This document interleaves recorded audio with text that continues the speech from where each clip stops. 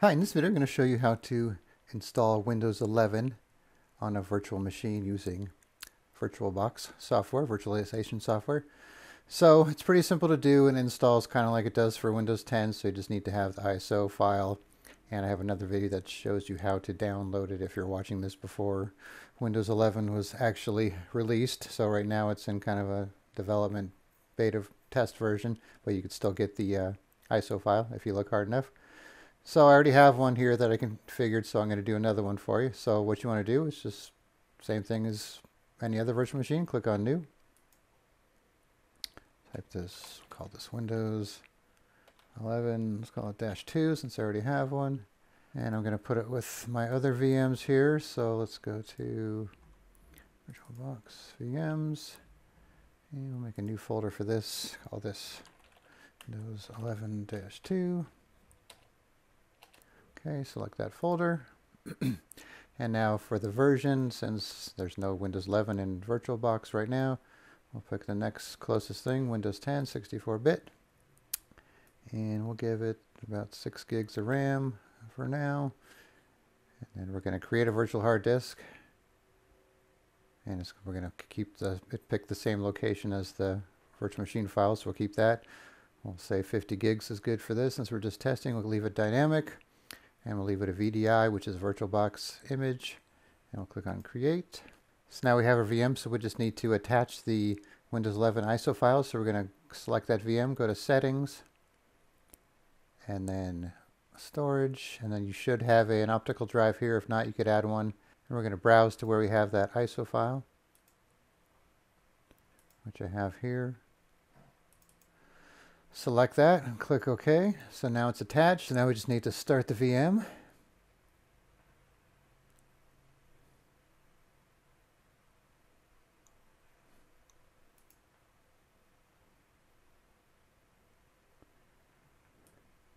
So you can see we have a different looking Windows logo there. So now when you first see this, it looks just like Windows 10. So you might be thinking, did I download the Windows 10 ISO files? But you didn't, so we'll click on Next. You'll see it looks different in a minute here. So click on Install now, just like you normally would. Okay, so we don't have a product key, obviously, so we'll click on that.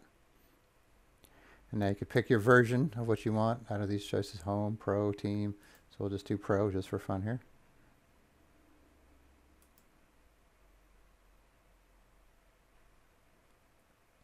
And accept the license agreement.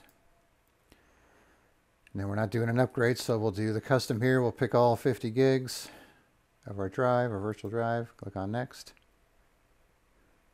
So now this is the part where it's going to take a while, and this looks like just like Windows 10 as well. So we'll pause the video and then come back when this is done. Okay, so it finished that part of the process and rebooted itself like normal. So we'll see what comes next here. Okay, so now it's rebooting itself again. So this process is taking quite a bit of time, so I'm just editing out the stuff that you don't want to sit there and watch, like the little circle spinning around. So next it had you pick a keyboard layout like you normally do when you're installing Windows, but I had the video paused, so I kind of missed that part. So now it's checking for updates, and then we'll see what comes next. Alright, so now you get a choice if you want to set up for personal use or for work. So if you want to connect a domain and use other Microsoft services, you choose that. I'm just going to pick set up for personal use. As you can see, it's kind of, they're going with that cartoony type theme, which is what people like these days, I suppose. So now here's what I like.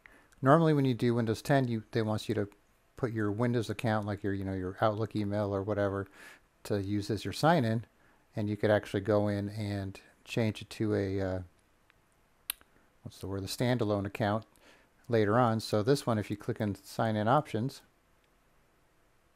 you could do an offline account. That's what I meant to say.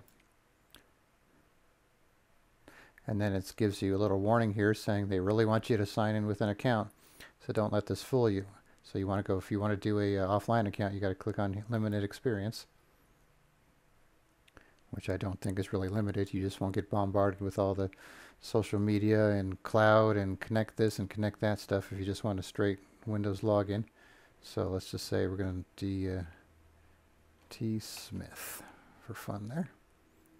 So it even gives you another chance to use an online account. We're going to click Next. then password.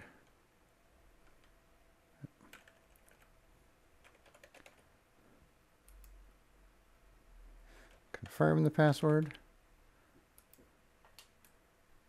And then security questions. You got to answer 3 of these. First pet's name was Rover. Let's see. Childhood nickname.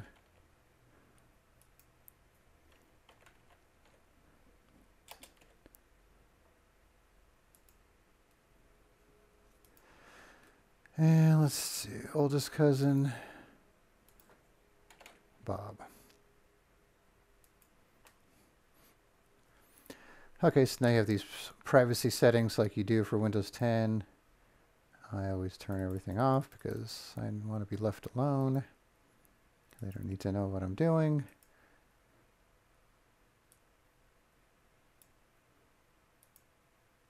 Accept. And more waiting. And now you'll see this typical thing like you're used to seeing on Windows 10 where it says hi and getting things ready for you. And then this process is going to take quite some time as well. So hopefully when the production version comes out, it's not going to be this much of an ordeal to install it because a lot of people are going to be upset about that. So this says it might take a few minutes, and it's more than a few minutes. So now we have a new message. Please keep your PC on and plugged in. Don't turn off your PC. That should be obvious when installing Windows. All right, good things coming your way. Don't turn off your PC once again. Okay, making sure everything is ready to go. Still working on a few things. Almost there, so they say. All right, almost there again. Okay, I see a desktop starting to appear here. Looks like it doesn't quite fit on the screen. And of course they got Microsoft Edge right on there, ready to use. Okay, so that was quite the lengthy installation. So like I said, hopefully the production one's not going to be, or not take so long. But then again, I'm doing this on VirtualBox, using a lot of my system resources, so that could have been part of the problem too.